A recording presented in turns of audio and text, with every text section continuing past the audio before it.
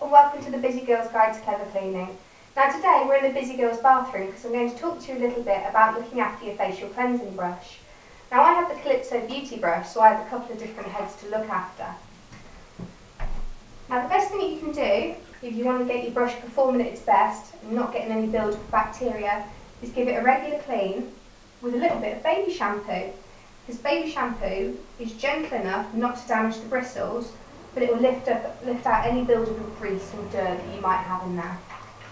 So what you need to do, give it a little go through the baby shampoo, give it a rinse, and then you can pop that on a towel to dry.